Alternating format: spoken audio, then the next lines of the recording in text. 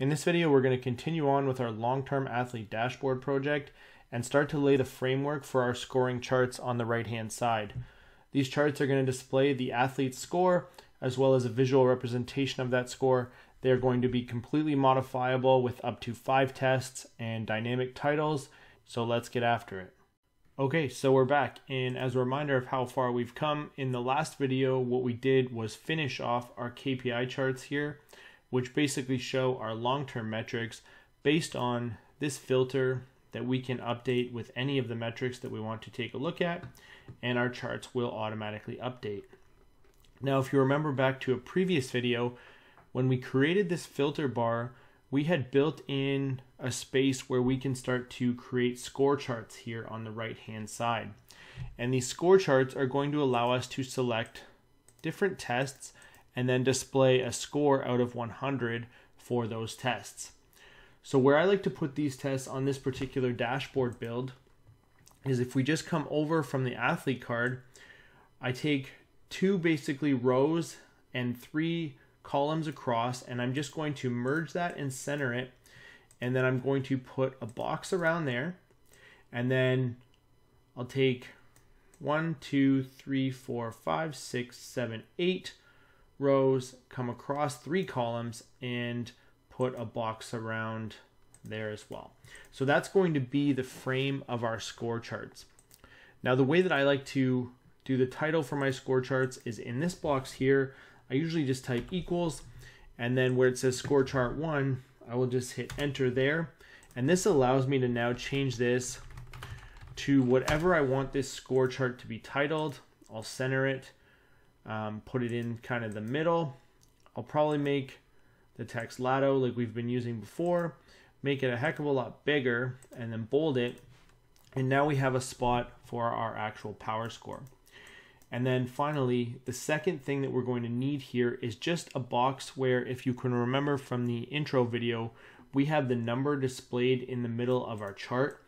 So I'm basically going to put that box in right now.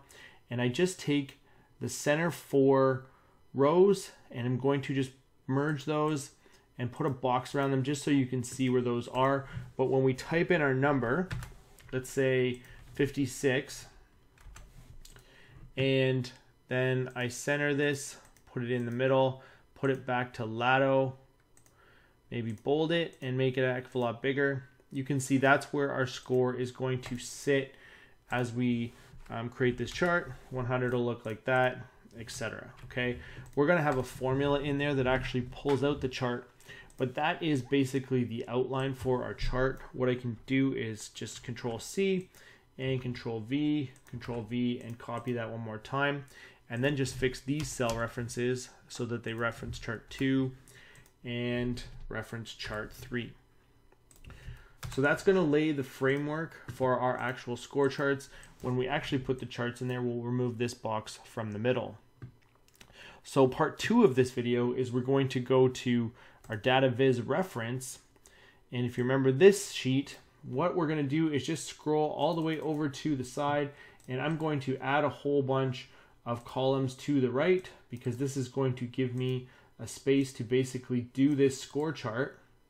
So I'll just keep inserting columns to the right, and then I'll delete the ones that we don't need, but this should give us enough space to kind of do that now.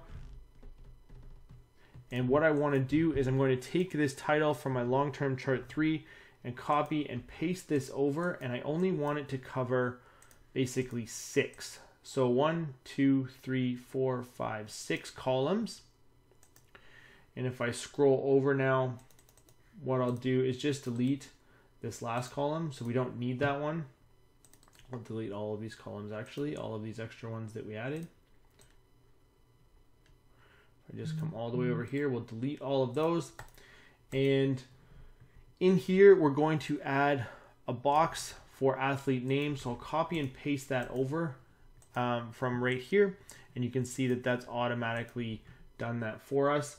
And then the second thing I like to put in here is just another box. And we're going to actually, I'll just name these test scoring.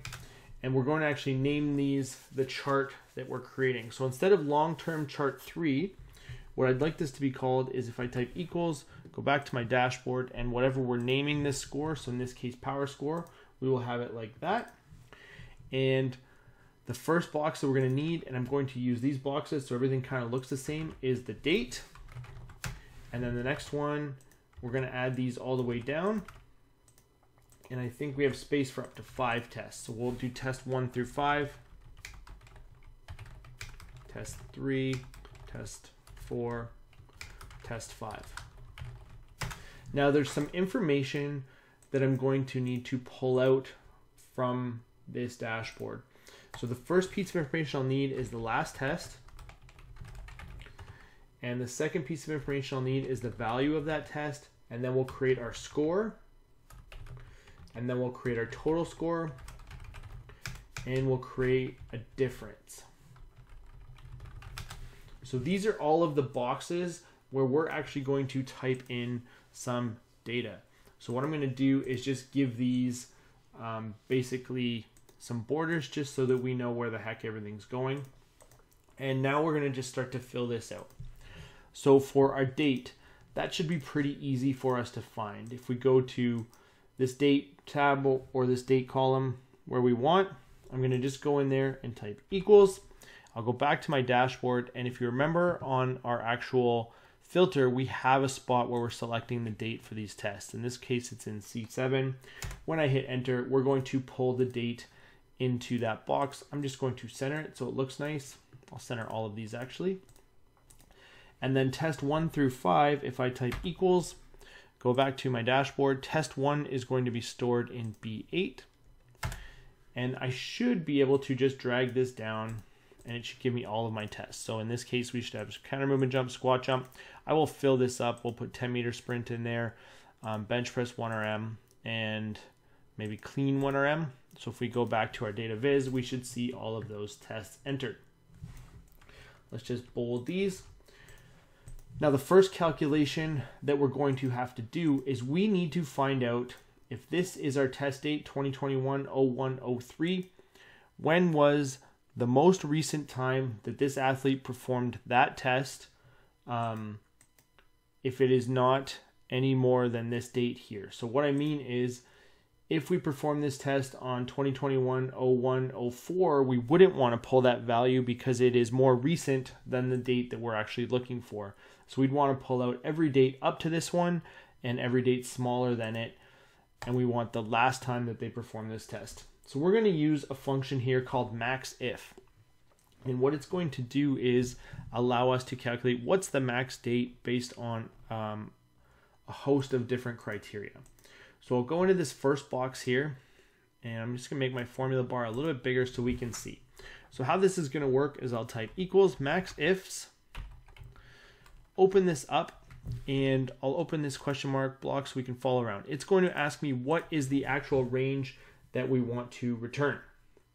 And we want to find the date. So we're going to type index, open this up, and we want to index all of our data. If you remember how we were doing this in our filter formula, it's the same way. So index data, comma, comma, and we want to index it when it matches the word date. So we're going to type match, open this up, in quotations, date, quotations. We want to find that in headers. Whoops. We want to find that in titles. Sorry, I forgot what my value was. So in titles, and then 0, close that off, close the whole thing off. So what we're saying right now is we want to find the max of our data when the column is the date column. Now when I hit comma, it's going to ask me what my criteria range is. And the first criteria that we want to put on this is we want to find this date when it is less than or equal to 2021-01-03. So I know I'm going to be looking at the date column again, so I can just copy this and paste it one more time, and then comma. Now a little trick when we're doing our first criteria, whenever we're working with max ifs, sum ifs, average ifs, etc., our greater than, less than values have to be in quotation. So we're going to type quotation, less than, or equal to, quotation, And then to add a range, we use the and symbol, and we're going to select our range, which in this case is stored in AF3. Oh, AF4, sorry. Okay, so when I close this off and hit enter, you can see that it's going to actually pull out our highest date, albeit it is stored as a number. So if I just hit format, number, and change this to a date, that is our maximum date that is less than or equal to this date here. And that makes sense because the maximum date would be that date. But for instance, we want to pull this out only if that athlete has a test. So we want to find the maximum date for this athlete. So if I go back to my formula and hit comma, the second criteria that we want to add here is that the data athlete name matches the athlete name that we've pulled out. So we'll do this index piece again. So we'll type index, open this up, data, comma, comma, match. And this time what we want to match for is athlete name, in quotations, comma, we want to find it in titles, comma, 0, close that whole thing off, comma, and the criteria we want this time is that it matches our athlete name, which is going to be stored in AF2. I know this is always going to be stored there, so let's lock that in as well as our date. And now when I hit enter, nothing should change, okay?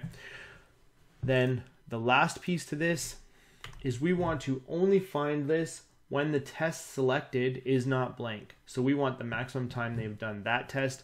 If there was no value there, we do not want that date. So we'll do this index one more time. Index, open this up, data, comma, comma, match. And this time what we want to match for is actually the test name, which is going to be stored in AF5, comma, we want to find it in titles, comma, 0, close, close, comma, and for this, to make sure that it's not blank, we're going to put quotations and then 2 arrow keys opening up towards each other. And when I close this off, we should still get our date. But if we went to our data 2021-01-03 for counter movement jump, let's find that date 2021-01-03 for counter movement jump. If we made this blank, we should get 01-02. And indeed we do. So we can see that this formula is working. So let's put that value back.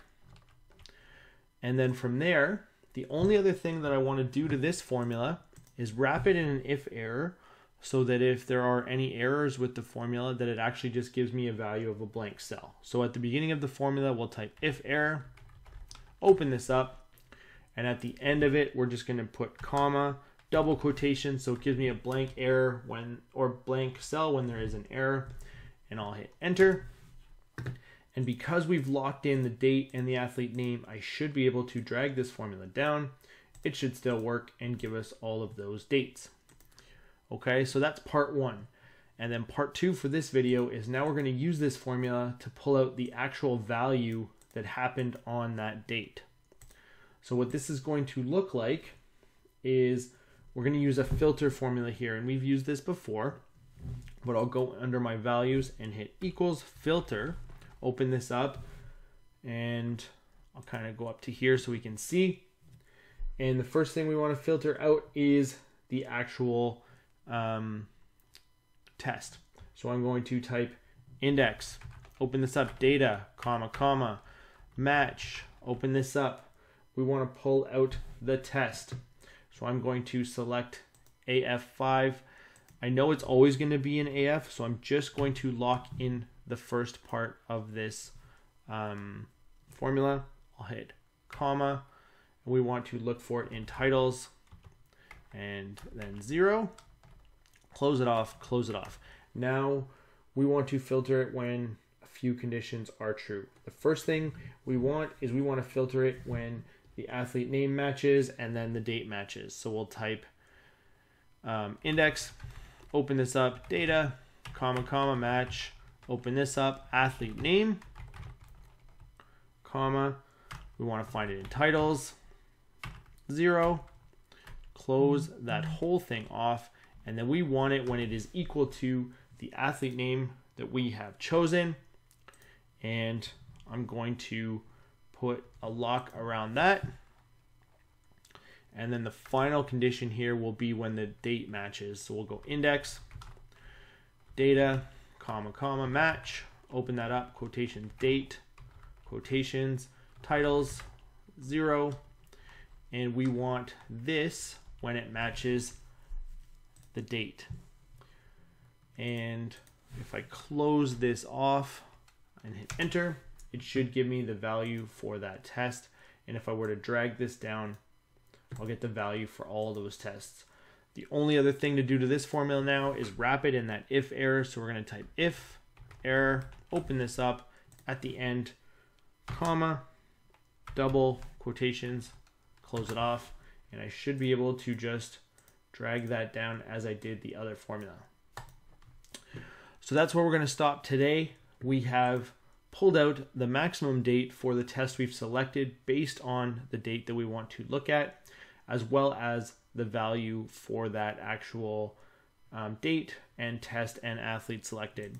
So in the next video, what we'll do is convert these to a score and then calculate out the values so that we can actually make our chart and display that information on our dashboard. We're almost at the end here, and if you have been enjoying this series, if you could like and subscribe to the channel, that would really help me out and it helps me keep the channel growing. And if you have any ideas or comments, just leave them in the comments section down below. I will see you in the next video, and thank you for watching.